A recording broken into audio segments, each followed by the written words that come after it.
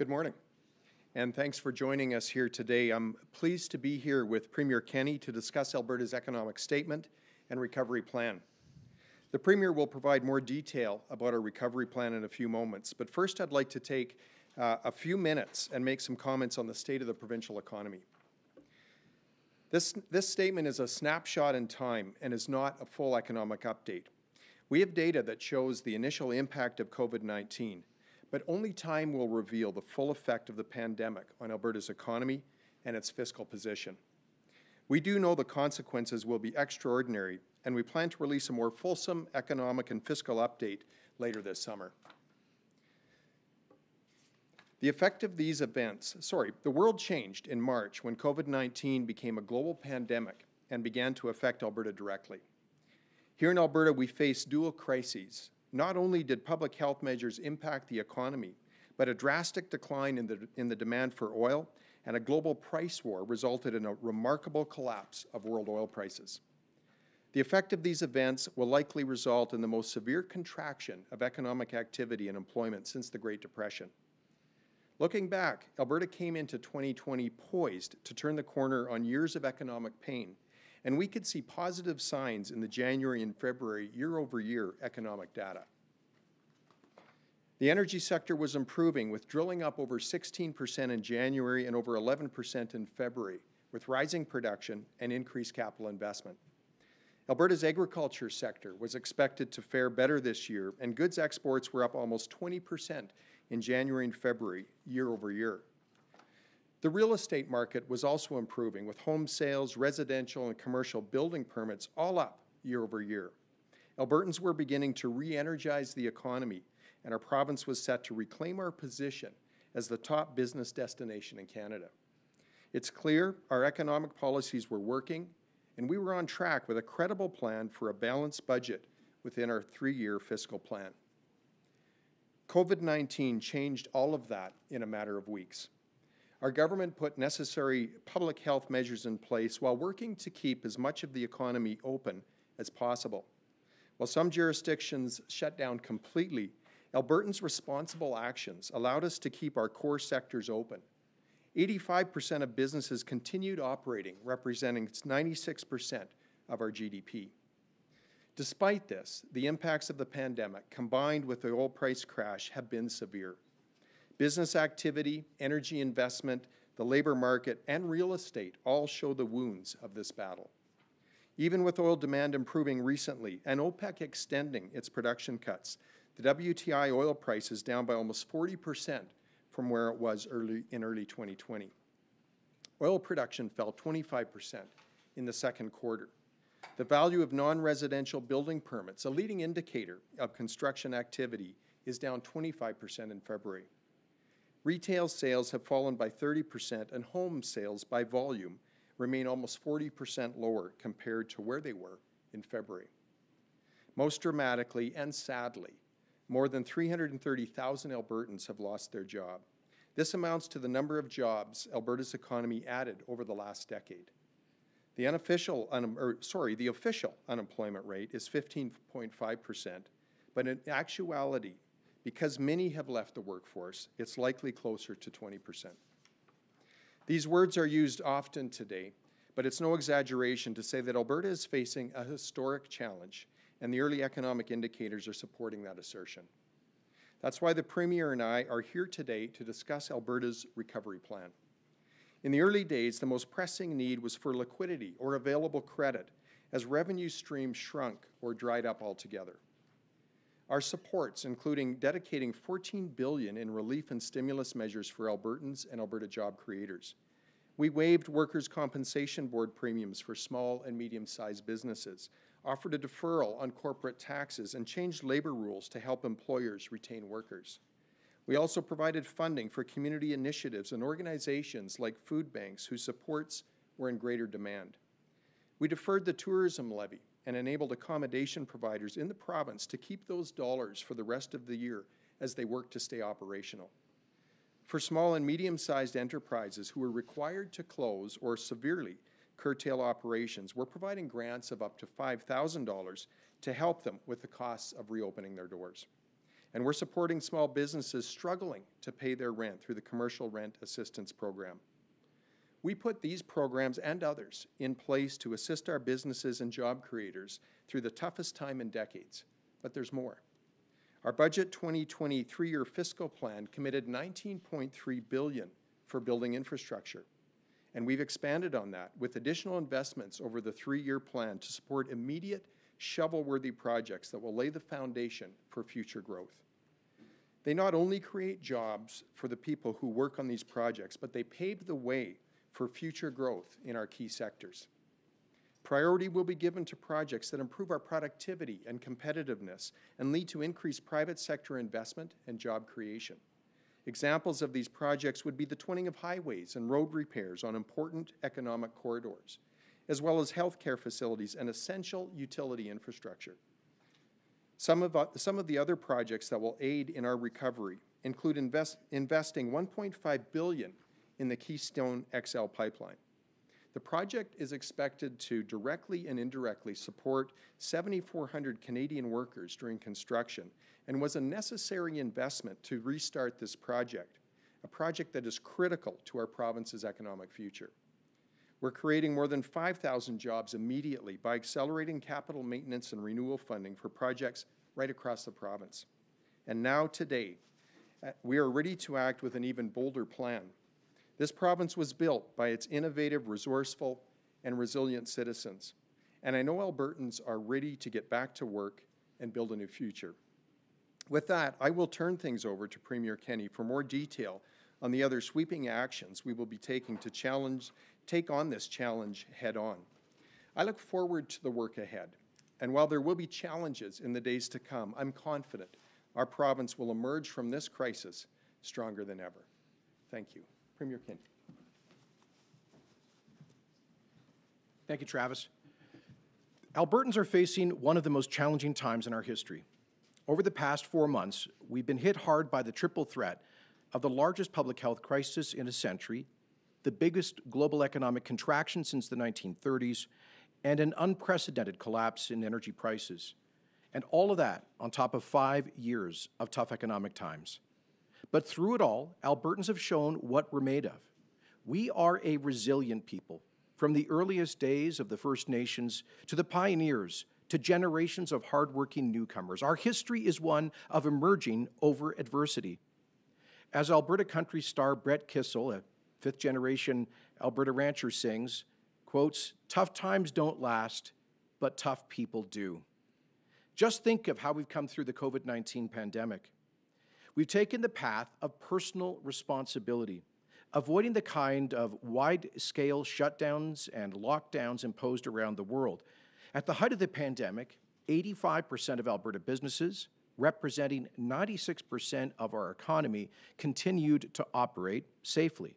And we have safely relaxed public health restrictions more quickly and more broadly than any Canadian province. At the same time, we have amongst the lowest per capita levels of COVID infections, hospitalizations, and deaths in the Western world throughout the pandemic. That is a testament to the culture of personal responsibility and care for others that is hardwired into our province. It's also due to our culture of enterprise, from the brilliant public servants who started stockpiling medical supplies before the world was aware of a pandemic, to lab scientists who planned ahead to deliver the highest per capita level of testing in the world, to the charities and businesses who found innovative ways of helping the vulnerable, to the countless random acts of kindness shown to neighbors and strangers alike. Albertans have risen to the challenge of the pandemic, and we will continue to be careful, especially for those who are most at risk.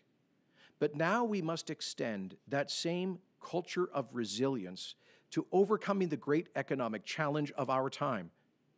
As I said at the outset, we must protect both lives and livelihoods. We are facing a real effective unemployment rate of perhaps as high as 25%. Far, far too many Albertans are out of work. Families are filled with anxiety about how they'll pay the mortgage and what the future holds. Tens of thousands of businesses are struggling to survive right now, to make the next payroll, to cover the rent. New graduates are wondering if there is a place for them in Alberta's economy. Our future is truly at stake. Alberta's government has acted in unprecedented ways to protect people through the worst of the crisis. We provided some $14 billion in support, more than any other province on a relative basis, including over $500 million for our healthcare system, support for long-term care homes and those who work in them, emergency isolation payments so that sick workers could stay at home, up to $200 million in small business relaunch grants for those businesses that had to close. And let me say that applications for that program went live online an hour ago at Your Alberta. Support for homeless shelters, women's shelters, and food banks. Over $50 million in COVID-related mental health support for those struggling to cope, and that's more than the mental health support from all other provinces combined. 40 million free masks to help contain the spread. Funding to help daycare operators reopen, which in turn helps a lot of parents get back to work. Deferrals on utility bills, education property taxes, student loans, and government fees. Access to credit for struggling employers, and policies to protect both renters and commercial tenants. But much more needs to be done in the long journey to economic recovery that lies ahead. Today, we take a big step forward in that journey with the launch of Alberta's Recovery Plan, a bold, ambitious, long-term strategy to build, to diversify, and to create jobs. It's a plan for today that provides hope for the future.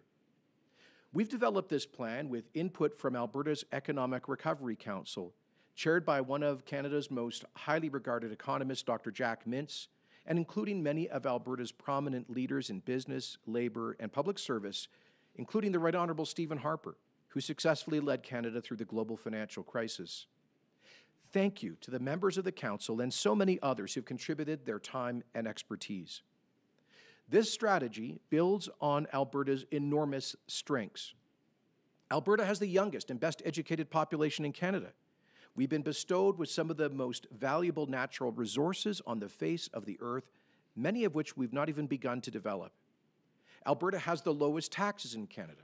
We have vibrant historic industries like agriculture, a thriving innovation sector, a world-class tourism experience, and dynamic creative industries.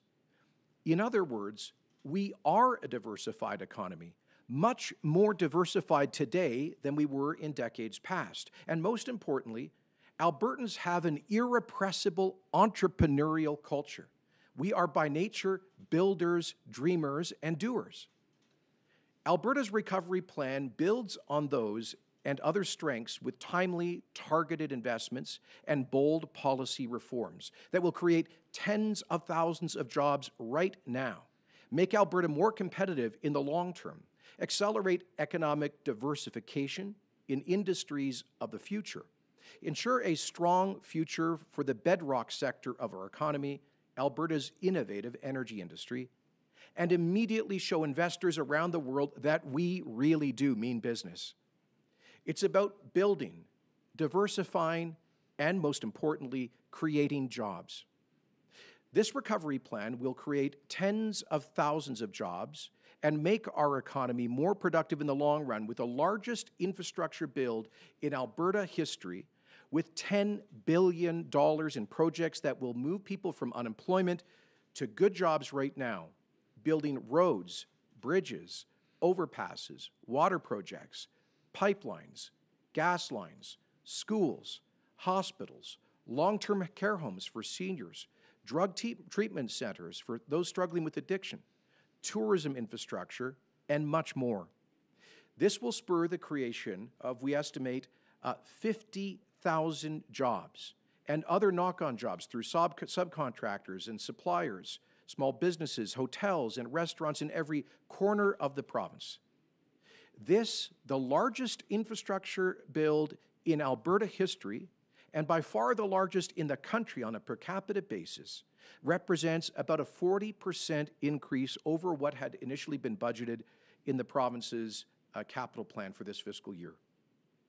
We will immediately accelerate the job creation tax cut to give Alberta, by far, the most attractive environment for new business investment in Canada and amongst the lowest rates in all of North America, moving the general business tax rate from the current 10% to 8% this week on July the 1st. This will accelerate the creation of an estimated 55,000 jobs, new full-time private sector jobs, and stimulate, we estimate, $13 billion in economic growth. We will launch the Innovation Employment Grant, an exciting new incentive to create high-paying jobs by making Alberta the most attractive place in Canada to invest in the critical technology and innovation sector industries of the future. To support those industries, we will also invest an additional $175 million into the Alberta Enterprise Corporation to expand access to venture capital for early-stage startup companies. We will create Investment Alberta, a new provincial agency that will lead an aggressive worldwide campaign to attract job-creating investment, retooling and expanding our network of international offices while providing concierge service to prospective investors and telling institutional investors the truth about Alberta's environmental responsible energy sector. Of course, we've already been doing that promotion. Just this morning, I was on the phone with major investors in the United Arab Emirates and others about the possibility of massive capital investment in petrochemical diversification here in Alberta. We will create 7,400 jobs by moving forward with construction of the Keystone XL pipeline, thanks to Alberta's $1.5 billion preferred equity investment in this critical project. We will put Albertans first for available jobs by asking the federal government to remove most occupational categories under the Temporary Foreign Worker Program for Alberta, while helping to connect employers to unemployed Albertans, making job training programs more responsive, and accelerating the Fairness for Newcomers Action Plan. Due to the impairment of international travel and the deep jobs crisis, we'll also reduce by at least one-third the number of certificates to be issued under the Alberta Immigration Nominee Program this year, while moving ahead with key platform commitments to modernize our immigration program, like the Foreign Graduate Startup Visa Program, to support growth in the tech and innovation sectors. We will accelerate the future of the natural gas industry and a retooled program to incentivize potentially tens of billions of dollars of investment in the petrochemical sector, which will add value to our natural resources. We will implement sector-specific strategies to drive diversification, including in agriculture and forestry, tourism, technology and innovation, aviation, finance and fintech or financial technology, and creative industries. Work is well advanced on each of these sector strategies, and they will be released in the weeks and months to come. We will create a cultural event relaunch program to support music, performing arts, and landmark cultural events, which have been especially hard hit by public health measures. And that's important because one of our great advantages is our quality of life, and our creative industries are a key part of that. We will amend the Alberta Labour Relations Code to further cut red tape that impedes job creation. These and many other measures will complement dozens of pro-growth policies already being implemented as part of the province's blueprint for jobs. That includes the Red Tape Reduction Initiative. There will be an update later in the summer, but we've made great progress towards our goal of a one-third reduction in the number of job-killing regulatory requirements imposed by Alberta's government, and to speed up approval so that we become the freest and fastest-moving economy in North America. And it also includes the Skills for Jobs plan to promote apprenticeships and experiential learning and to make sure that Albertans are ready to seize the jobs of the future. Alberta's recovery plan is a work in progress. Details of each policy initiative will be released in the days and weeks to come. But given the severity of the economic crisis, we must act now. The plan offers clear direction as government continues to consult Albertans and finalize policy work in some areas, like the sectoral growth strategies. Altogether, This plan represents a bold statement of confidence in the future of Alberta. It is based on common sense, not ideology. It balances targeted government spending in areas like job-creating infrastructure with strong incentives for private sector growth, like the accelerated job creation tax cut and the expanded red tape reduction initiative. It takes immediate short-term action to create jobs while preparing us for the long-term future. It ensures a future for our largest industry, oil and gas, while boosting diversification in key growth sectors like tech and innovation through the new Innovation Employment Grant and the Alberta Enterprise Corporation. For those rightly concerned about the province's fiscal future, Minister Toews will be tabling a frank update on the province's finances later this summer. Albertans will have tough choices to make about how to get our finances back in order. But right now, in the face of the deepest job crisis in nearly a century, we must prudently leverage the province's balance sheet to build, to diversify, and to create jobs.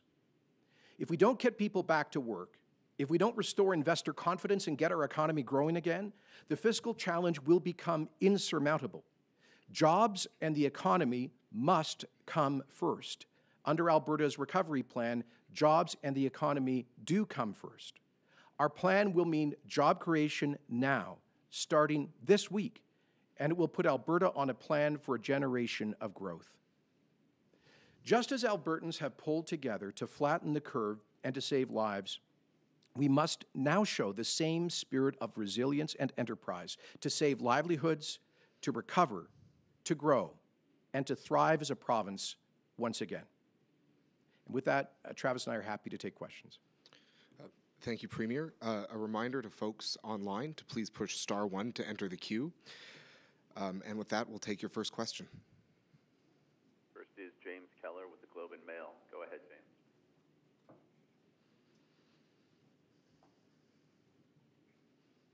James Keller with the Globe and Mail, please go ahead. We don't hear James here. Oh, his line is open. James, please check if your phone is on mute. Maybe we should come back to James. Okay, I think we will. Our next is David Staples with the Edmonton Journal. Go ahead, David. Hi, Mr. Premier. I'm curious about the immigration piece. I don't quite understand it. It sounded to me like you're cutting back on one type of immigrant and moving towards more people in the foreign workers program. So is that understanding that I'm having correct? No, that's incorrect. In fact, first of all, Minister of Labour and Immigration, Jason Copping, will be presenting all the details of these changes likely next week. But let me say what we're doing is, first of all, exercising our power under the Temporary Foreign Worker Annex to the Alberta-Canada Agreement on Immigration Cooperation, which allows us to identify certain occupational categories for not to be processed for labour market impact assessments for the Temporary Foreign Worker Program. I know that's a lot of technical language, but what it effectively means is we're asking Ottawa not to process applications for temporary foreign workers. It will be in a range of dozens of occupational categories, the vast majority of occupational categories. And the reason for this is because, as I've said, we're facing a real unemployment rate of between 20 and 25% across all ages and skill levels. And it is extremely difficult for me to justify employers looking outside Alberta to bring people in to a labour market in the midst of an unprecedented crisis. So what we are doing is telling employers in the vast majority of occupations that they will not, for the time being, be able to access the Temporary Foreign Worker Program. There will be some exceptions to this, in particular areas where there have been long-term and clearly proven discrete skill shortages. I'll give you one example. Advanced meat cutters in meatpacking plants. But we want to address those challenges by setting up targeted training programs, working with those employers, and if as necessary to offer incentives for Albertans to get trained up and fill those jobs right now. And so there will be a gradual implementation of this in areas like, for example, agricultural occupations. But in areas like, for example, the single largest sector which has used the TFW program in the past has been the hospitality sector. For example, restaurants. And we just simply, with tens of thousands of young people and restaurant workers out of work, we just cannot justify having the government or the employers use the TFW program. So it's effectively largely a suspension of the TFW program that we will be implementing through our authority under the Canada-Alberta Cooperation Agreement. On immigration, the difference is temporary foreign workers come in on work permits, temporary residence. Immigration deals with people who arrive or get permanent residency, which is a path, of course, to citizenship. And Alberta has the Immigrant Nominee Program. The federal government gives us as many as 6,250 certificates that we can issue to people to get permanent residency to stay in Alberta. What we're saying is that because of the effective collapse of international travel, there's really no way that we can hit that target. And secondly, we also think it's prudent to reduce the number of certificates that we will issue under the Immigrant Nominee Program. We'll be going from 6,250 to no more than 4,000 this year for a number of obvious reasons. One, people can't come here in any event. Secondly, they would be coming, in most cases, to face unemployment. Thirdly, the data and research is very clear that newcomers who arrive in the midst of a serious recession do much less well throughout their entire lives in Canada than those who arrive during periods of economic growth. So I don't think we would be doing anybody a favor to bring them into an incredibly tough labor market. We instead want to focus on getting Albertans, including the newest Albertans who have only recently immigrated here, we want to connect them with available jobs. And so for all of those, and I would just say that this is a conventional response to deep downturns in the mid-1970s and the early 1980s. Pierre Trudeau's government significantly cut immigration targets because of double-digit unemployment. So we think this is the right thing to do for newcomers, for our broader economy. It's also, frankly, just a reflection of the reality that people are not traveling in any event. One last nuance, I'm sorry for the long answer, but it is a complex area. One last nuance is we are committing to moving forward with the Alberta Advantage immigration strategy reforms that were outlined in our platform last year. This was, by the way, by far the most detailed immigration platform ever presented in an Alberta election. And that includes a couple of very important programs to stimulate job-creating growth in the technology and innovation sectors, like, for example, I mentioned the startup visa. And one of the biggest problems in our tech sector is a lack of people with relevant skills, something we obviously hope to develop through training programs here in Alberta, but we also want to encourage folks who are going to do startup enterprises to move to Alberta, create jobs. That program, so we're not shutting down immigration. We're going to maintain our immigration program at somewhat reduced levels given the economic crisis, and we're going to focus more on folks who will come here and start businesses, for example, in the tech sector. Hope that answers your question. Thank you. Operator, can you please put through the next caller? Next is Rick Bell with the Calgary Sun. Go ahead, Rick. Good morning, Minister Taves. A question for the Premier. Two-parter. Part one is, I understand how there'll be lots of construction jobs with this infrastructure build. How is this going to help fill the downtown offices in Calgary? How is this going to help people who do have jobs but they've seen their hours cut or they've seen their pay cut, so they're still working and they're not in the construction business? I ask that question because the city of Calgary has done a mini version of this, and we still have the downtown offices at 27% vacant. And the second question is, what does this do to the province's finances? Because I realize there's been a huge change since you ran last year and won, but what does this do to the province's debt, et cetera? I realize there's a frank update later, but what does it do to the state of the province's finances that you're going to be having to spend quite a bit more money? I'll take the first one and hand the finance question to the finance minister. Rick, first of all, we estimate that the record $10 billion build program for infrastructure will create something like 50,000 jobs right now this year, good paying jobs. And it will also create jobs, secondary jobs, if you will, by filling up hotels and getting workers in restaurants and communities all across the province. So the service sector, suppliers, vendors, it will be, I was just coming in here to McDougall Centre this morning, and much of the front area is closed off because they're relaying the 35-year-old brickwork here. That's part of our $1 billion surge in capital maintenance and renewal spending. And those workers are going across the street and buying their lunch at Tim Hortons and whatnot. So, I mean, that is one of the ways we're going to get the broader economy moving. Secondly, with respect to the office towers in downtown Calgary, that's exactly what we are talking about with accelerating the implementation of the job creation tax cut, that 1/3 reduction in the tax burden on employers, which is estimated over its life, over 4 years, to create 55,000 new private sector full-time jobs.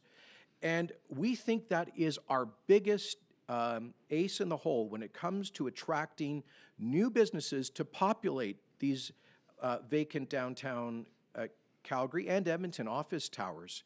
The announcement today sends a startling message to business leaders across Canada and throughout North America that our commitment to have the lowest taxes for job creators isn't just some aspirational out there in the future BS target.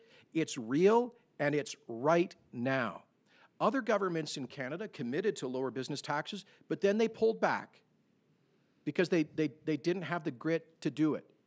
Today, we're demonstrating that this is not talk. We are walking the walk right now, Wednesday, July 1st.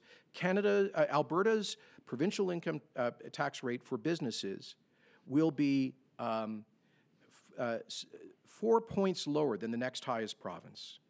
And so, secondly, we're launching a new investment promotion agency, and I will be sending them out there to Bay Street, to downtown Montreal, to Houston, where we'll be setting up an office, to New York and elsewhere, to sell this message of the tax differential and so many other benefits, including inexpensive AAA rental space available right here in a city that has been voted as having the best, most livable city in North America 3 straight years by The Economist magazine.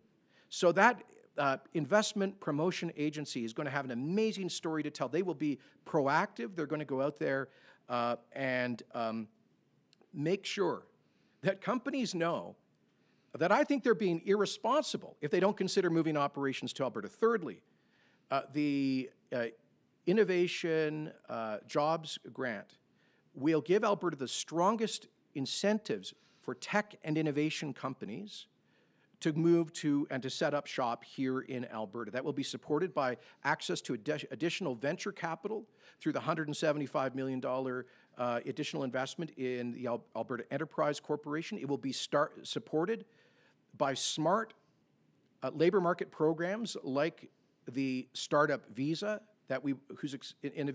whose implementation we're going to accelerate. All of these things together send a clear message. If you want to do a tech startup, do it in downtown Edmonton or do it in another community in Alberta. You're going to benefit from the strongest incentives, and more details will follow on that program.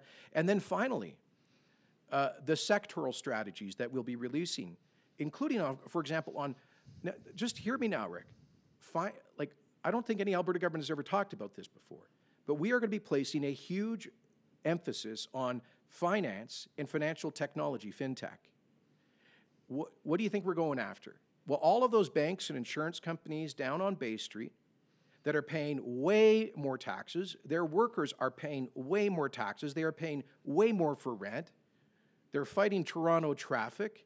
We're going to be telling them that they can save money for their shareholders, for their workers, for their operations by relocating financial and fintech jobs to places like downtown Calgary, downtown Edmonton.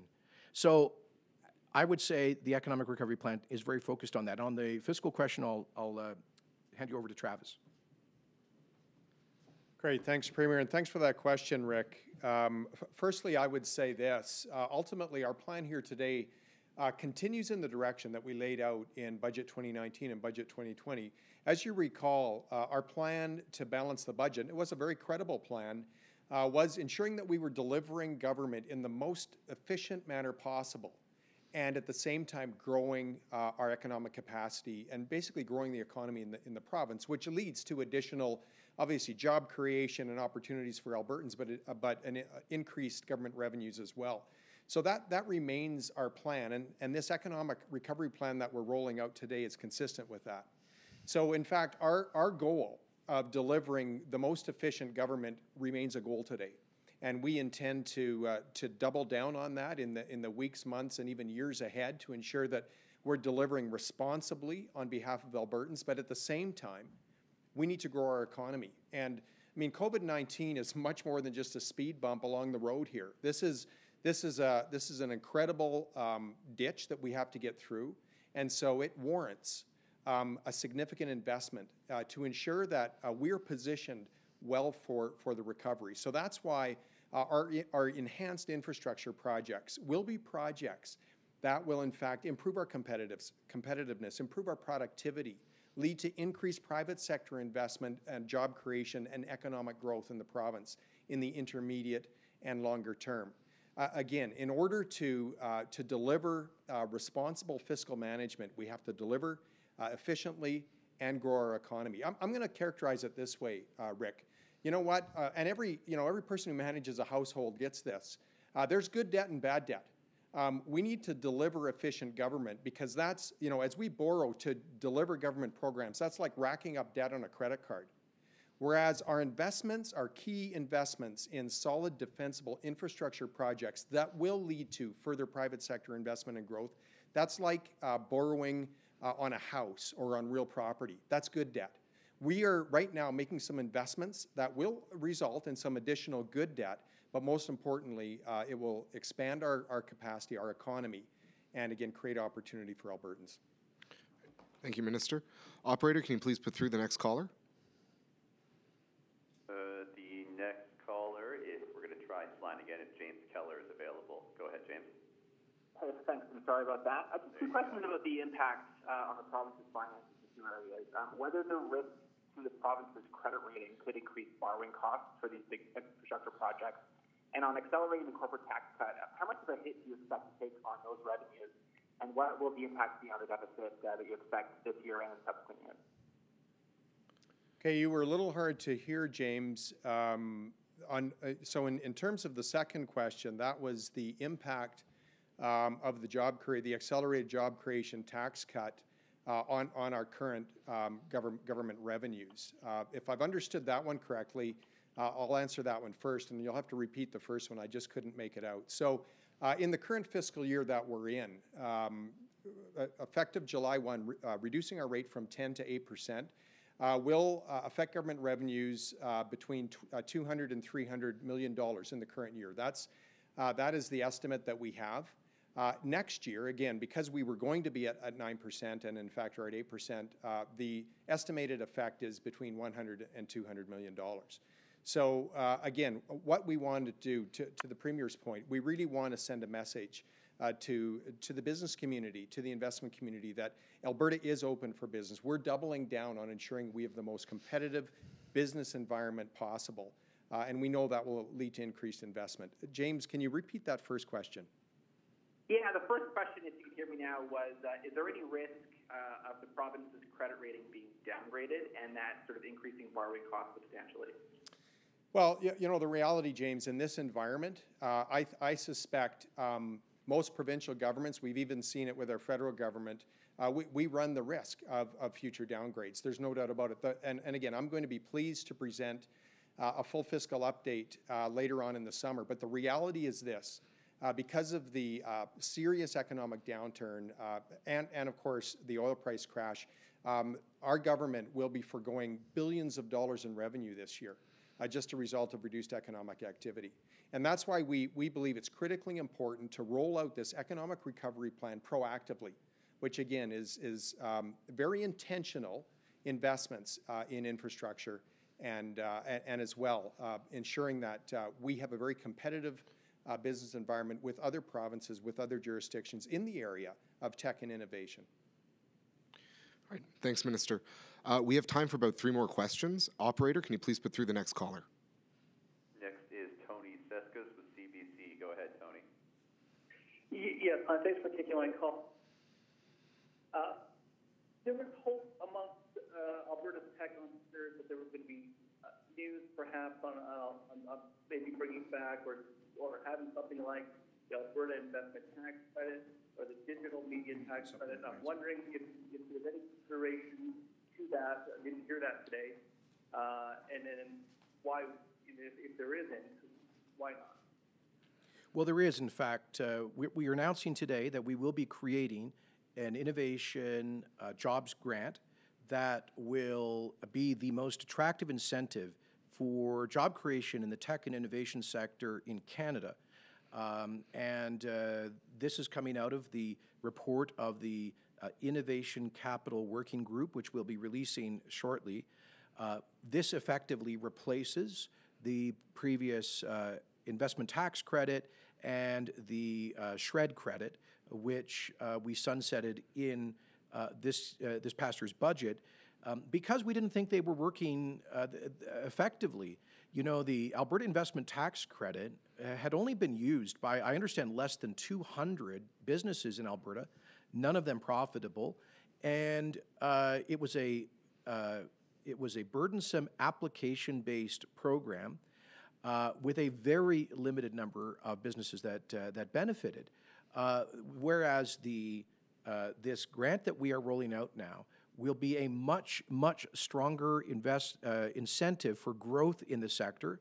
We've road tested the concept with members of the Innovation Capital Working Group and other folks in tech and innovation, and we believe they are very excited about this new program. We're not releasing all of the details yet, and this is, I should also point out, in addition to a $175 million investment in the Alberta Enterprise Corporation to accelerate the startup tech sector here through more availability of venture capital. The 2 biggest problems the tech sector has in Alberta: 1, a lack of venture capital. We're addressing that through the Alberta Enterprise Corporation investment. And the second is availability of people with relevant skills, and we're addressing that through the acceleration of the startup visa launch. But I'll invite Travis to say a few more words about the Tech Jobs Grant.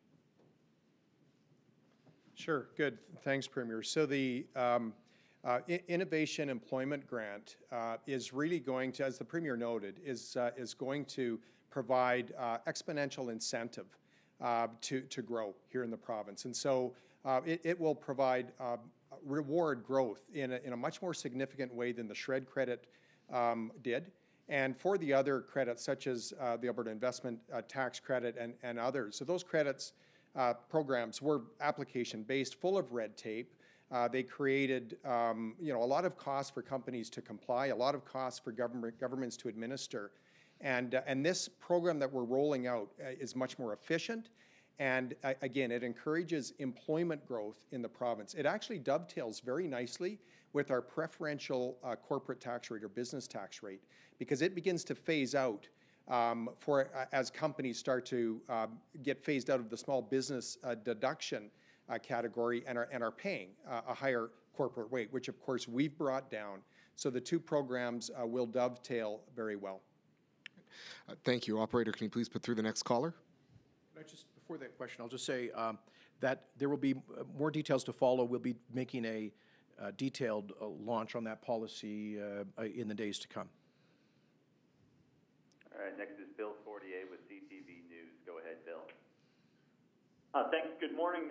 One quick question for the Finance Minister, one for the Premier. For the Finance Minister, can you provide us with a breakdown of the total cost of all of these programs announced today? How much of that will come, if any, from cutting other programs, and how much of it will come from borrowing, and what's the actual number of the deficit? What does that do to the deficit? From the Premier, you talk about investing investment. Who do you think is investing right now? Like, what industry? The whole world's been hit by this global pandemic and the economic hardship. Who do you see investing or looking to invest right now? Okay, so in terms of the cost of the announcements today, the actual cash cost of the announcements, of the incremental announcements today, because we're also identifying a whole series of programs and investments that started with Budget 2020 and then subsequent announcements from the time COVID started until today. The incremental cost, dollar cost of the announcements today is just over $2 billion. And again, the majority of that is actual investment. In other words, it doesn't directly hit the fisc. For infrastructure investments, for instance, we'll be investing in additional transportation corridors, and of course, the treatment of that is in fact to write off those investments at about 4% per year as they expire and as they depreciate. So a direct cost, of course, would be our Innovation Employment Grant. We expect the cost of that program to be in the neighborhood of $60 million, which is less actually than our previous SHRED credit was. But again, this program is much more targeted to startups and to early scale-up companies. These are companies that are pre-revenue and certainly pre-profit. And that's why it's going to be a refundable credit, so that in fact companies in that category can benefit. The investment in the Alberta Enterprise Corporation is just that. It's an investment. So we're going to be recapitalizing that fund. That it doesn't, while it will take some cash, it does not directly hit the fisc. We actually expect a return out of those funds.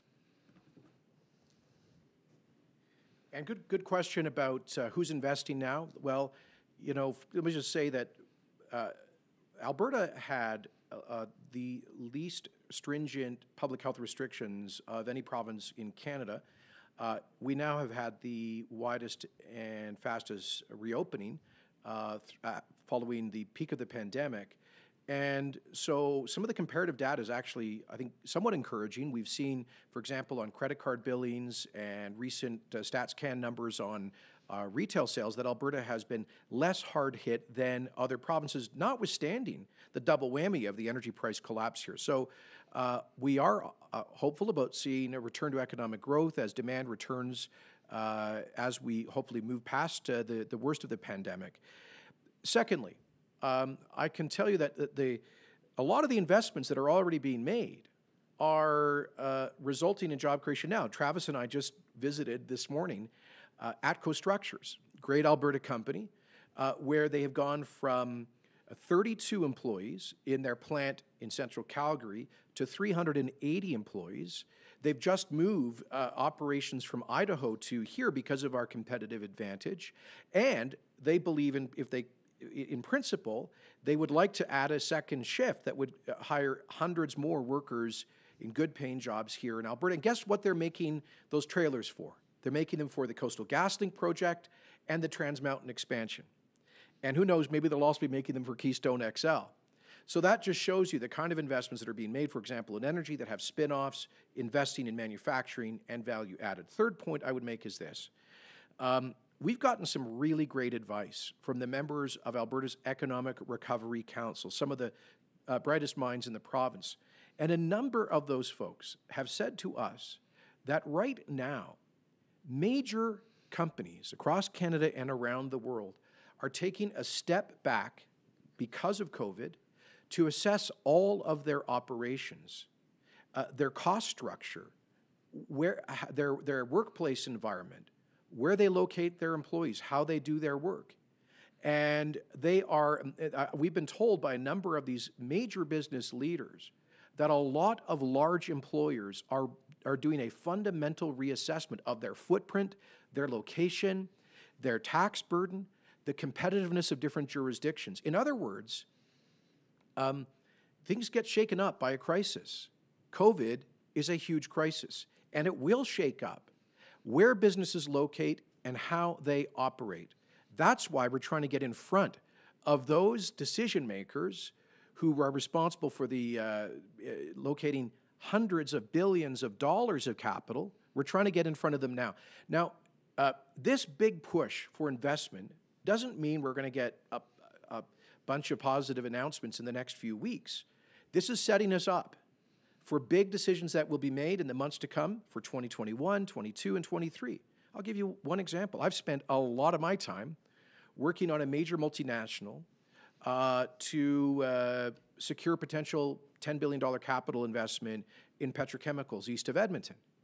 But based on their timeline, they would not make a final investment decision till probably 2023. But the work we do now will set us up, hopefully, for a positive decision then. So a lot of this is about preparing the groundwork.